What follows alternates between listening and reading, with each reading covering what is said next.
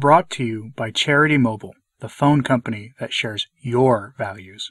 More information is available at CharityMobile.com. For months I have been warning you that the modernist heretics in Rome will make their next move against the traditional Mass, and by extension against the traditional Catholic faith, and that they plan to do it with another document that will hammer the Latin Mass groups like the FSSP and similar organizations.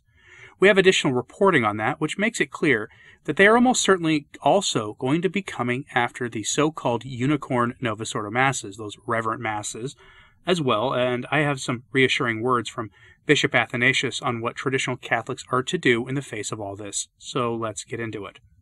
We often ask why the modernists just won't leave us alone, and why they won't just let us worship as our ancestors did, and gripe among ourselves about the state of things. But we know why they won't leave us alone. They can't risk the consequences of inaction.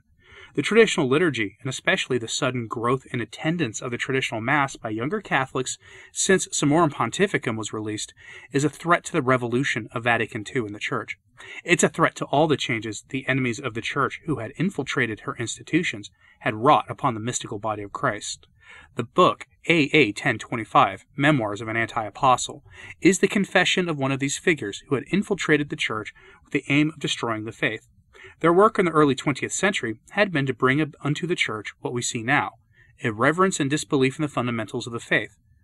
From that book, the author says this of the changes that those who infiltrated wanted to do to the Mass. Pay close attention, this will be familiar to you. Quote, "To weaken further the notion of the real presence of Christ, all decorum will have to be set aside. No more costly embroidered vestments, no more sacred music, especially no more Gregorian chant, but a music in jazz style. No more sign of the cross, no more genuflections, but only dignified and stern attitudes. Moreover, the faithful will have to break themselves of the habit of kneeling, and this will be absolutely forbidden when receiving communion.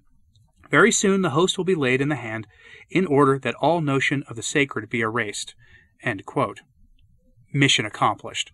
All research shows that only 30% of regular Mass attenders believe in the real presence at the Novus Ordo.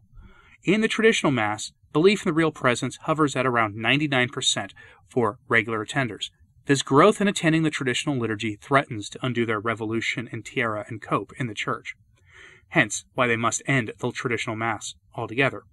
That has been most of our prediction for the past couple of years, and they made it obvious with Traditionis Custodes and its follow-up response to a non-existent dubia that their aim is to bury the Mass and the faith forever. And now we have this confirmation of that. From Gloria TV, crackdown on old rite institutes continues in March. Now, a couple of weeks ago, I and a few other commentators all at the same time reported on whispers coming from Rome that the FSSP and similar groups will be the next target of the modernists. Here we have the confirmation. The original story came from LaCroix, but it was behind a paywall. Gloria TV's summary will be sufficient for our purposes, though. Quote, "Francis and his hardliners are preparing 2 more liturgical documents," reports LaCroix. "In March, one decree will be fired at those old rite institutes which have sold themselves to the Vatican. Another will replace the document Liturgiam Authenticum, which controls the quality of Novus Ordo liturgical translations. LaCroix further knows that Francis's suppression of the Ecclesia Dei Commission, which was responsible for the Roman Rite, was an act of vengeance because Ecclesia Dei had authorized the Holy Week celebration according to the 1954 Roman Missal, which Pius XII in 1955 replaced with an ill-fated recast.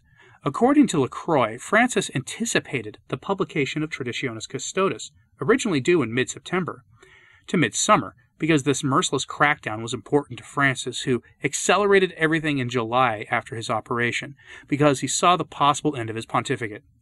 I think he was afraid to die, a source told LaCroix. However, for the salvation of his poor soul, he would have done better to present himself in front of the divine judge without having published this document." End quote. So 2 things, really. A crackdown on groups like the FSSP, with the aim of forcing their parishioners and much of their clergy into the SSPX, though none of the stories say why they would do that or what the goal would be. And I'll tell you exactly why they'll do it. There's only one reason to push the clergy who want nothing to do with liturgical abuses heaped upon the faith in the new Mass and the laity into the SSPX, and that is to once again illicitly excommunicate everybody involved, whether it's the priests, the bishops, and I suspect the laity associated with the Society of St. Pius X. Such an act would be illicit, since they've done nothing wrong but attempt to preserve the faith. But we are dealing with heretic thugs in control of Rome. And if you found yourself going to Mass with the SSPX because of the things Rome is doing, there's nothing wrong with that, despite the rather concerted propaganda campaign waged against the SSPX by certain groups and outlets, especially in the United States. And as a consequence of that, many are afraid of the SSPX. Between the anti-traditional Catholic propaganda coming from outlets allegedly on our side of things, and between the chorus of mainstream Catholic voices calling them schismatic, it's understandable. Recently, though, Bishop Athanasius of Kazakhstan recently came out and cleared this up. From Gloria TV, it is licit for men to enter St. Pius X's seminaries. Look, if the Society of St. Pius X were really a schismatic organization, it would not be licit for men to go to seminary there. And if it's okay for them to learn the faith and be formed for their priesthood with the SSPX, it's okay for you to go to Mass with them. But according to the good auxiliary bishop, quote, the Society of St. Pius X is not schismatic, Bishop Athanasius told the Confraternity of Our Lady of Fatima. He explains that the Vatican stated several times that Pius X is not schismatic, but only in a, quote, irregular canonical situation, as if the Vatican would care about canon law. Cardinal Ladaria, prefect for the Congregation of the Doctrine of the Faith, said in a recent interview that Pius X is not outside of the Church. The good bishop calls this an affirmation of high officials of the Vatican. A visible sign of communion is, for him, that Pius X names Francis and the local bishop during Mass. It is only due to the extraordinary crisis that the Society of St. Pius X cannot submit itself under the Vatican's full control. They had not the guarantee to live fully, integrally, the Catholic faith and liturgy, as the ecclesia communities have now no full guarantee how to continue. The crisis expresses itself in the ambiguous texts of Vatican II, in practices of the Holy See like interreligious dialogue and the Novus Ordo itself, which in part undermines the Mass's sacrificial character, meaning the questionable nature of many of the offertory prayers. Therefore, the bishop calls it illicit that a man may enter a Pius X seminary. He warns, however, of the danger of an ecclesiastical ghetto and tells Pius X that they have to open themselves and to develop a love for the Roman Church and the Apostolic See, as if this were a feature of the conciliar church. End quote. Now, clearly the person who put that article together isn't as much a fan of the good bishop as I am, but so be it. But there is a second point in this article. Like Summorum Pontificum, another important liturgical document will be replaced, Liturgiam Authenticum, released in March of 2001, which sought to preserve Latin and Gregorian chant and the rest of the reverent hallmarks of the Mass in the new Mass, and really what it really sought to do was to control the quality of the translations of the Roman Missal. That sounds familiar? Well, since the Council, the Vatican has reiterated this numerous times, and for whatever reason it always gets ignored by bishops and priests around the world. The reverence of the Novus Ordo Mass is the rule, not the exception, and Liturgiam Authenticum was the most recent and most binding attempt to correct errors. That document is going to be replaced in the next few weeks. I'll report on that here when it happens. One of two things could be the case with it. Either Francis will finally be trying to enforce liturgical decorum, or, much more likely, in the name of enculturated liturgy and the Amazon Synod and all the rest, they'll remove all requirements for Latin in the Mass and allow essentially for clown masses and witch masses and all the rest that we all know will happen when those Amazon Rite enculturated masses start getting promoted by Rome. So brace yourselves, because they are moving with lightning speed to bury all resemblance of Catholicism from our Sunday worship. And hovering in the background over this story of new restrictions on the Latin Mass coming is something that Reverent Caeli reported on Twitter. That Francis is dying. Yeah, it's that rumor again, this time of a condition of the pancreas causing him to wither away. And while it may be true, since the man is 85, I recommend not necessarily believing it to be the case, nor do I suggest rejoicing if it is true. Instead, pray for his interior conversion. But this rumor was first reported by Reverent Caeli, citing one of their sources in Rome that had been 100% on the money about Traditionis Custodes months before that happened, and was quickly followed by a strange story that hit the mainstream headlines that most of us saw in passing and probably didn't think much of. Francis went to a music store in Rome and bought some music. And honestly, I didn't care about that story when it happened, but paparazzi snapped a picture of Francis in his papal whites coming out of the music store. Again, no big deal, honestly, until I saw this. From Gloria TV. Mathematician proves that Francis lied. The story is this. It was statistically impossible for a Vatican photographer to have found Francis by accident at that music store.